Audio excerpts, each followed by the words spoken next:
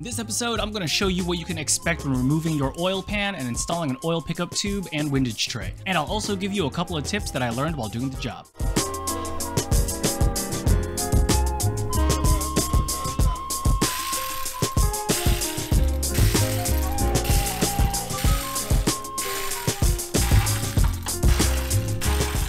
Alright, so we have the engine jacked up. I placed a piece of wood in between kind of like where the engine and the transmission meet, and we got that up pretty much as high as we could without damaging anything.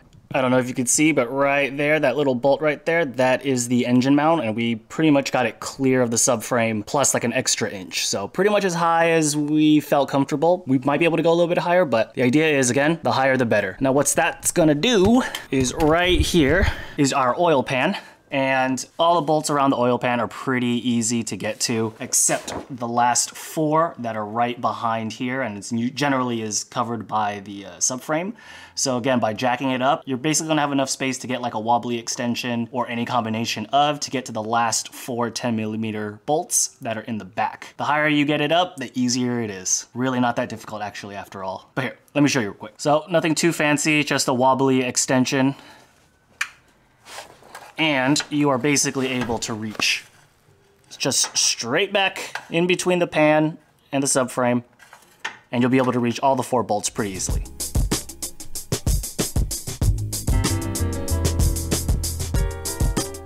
All right, so I was hoping I didn't have to do it, but honestly, with the engine mounts in and the exhaust in, there's just absolutely no space for you to get any sort of tool in between the oil pan and the block. I've seen a lot of videos where people use like pry bars and stuff, but also at the same time, they say don't do that because you can easily bend the oil pan, and if you do, and you try to put it back, that's a leak, or you can scratch your aluminum block. Yet in every single video, I see people do it. But I do not want to take that risk because I don't want to do this again.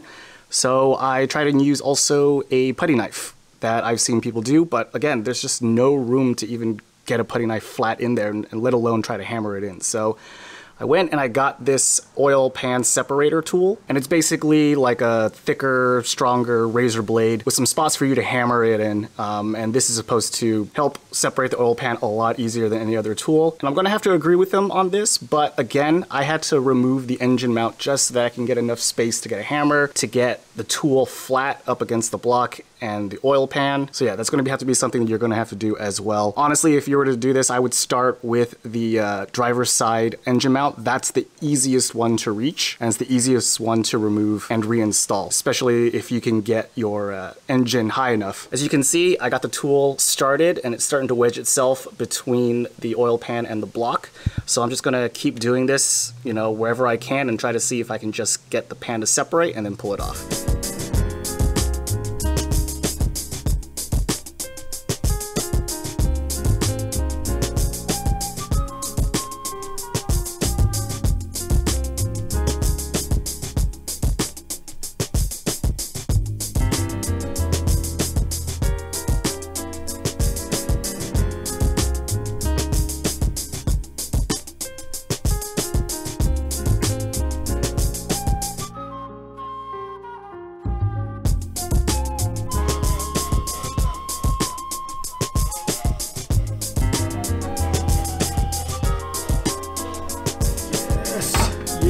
Yes, check that out.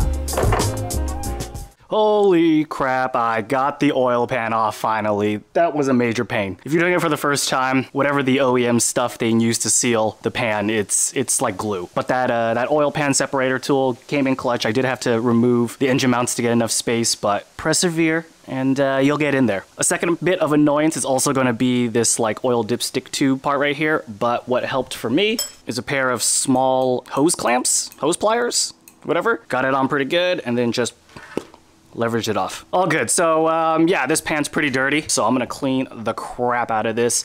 All the sealing surfaces inside, make sure there's no gunk in there. Clean the outside as well, because there's just a bunch of sludge. There is an O-ring right here. I bought a new one, so we are gonna replace that O-ring right there. And yeah, so just cleaning here and then cleaning on the block.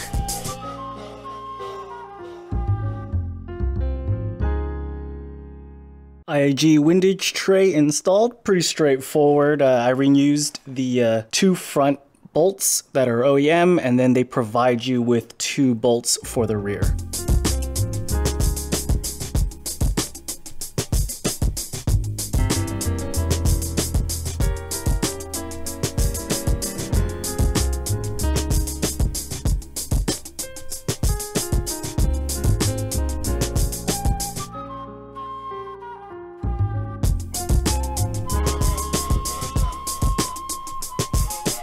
Alright, so we got our oil pan here.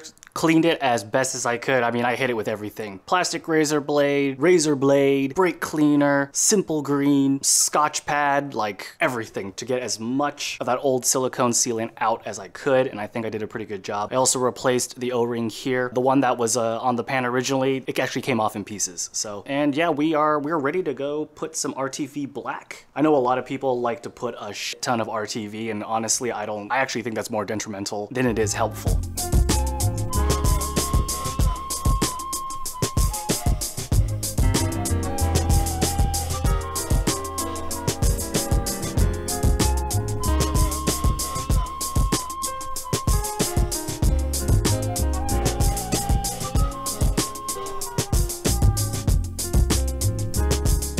And that's job well done. My tips for doing this job are: loosen the pitch mount, the engine mounts, and lift the engine for clearance. Remove the headers as well. If the oil pan has never been touched, then removing it is going to be a major pain because the OEM RTV is like cement. But removing the engine mounts and using the oil pan tool helps. Clean the oil surfaces of the pan and block until there's no RTV left. Very important. Overall, the job isn't that bad. Have fun, good luck, and hope you enjoyed it.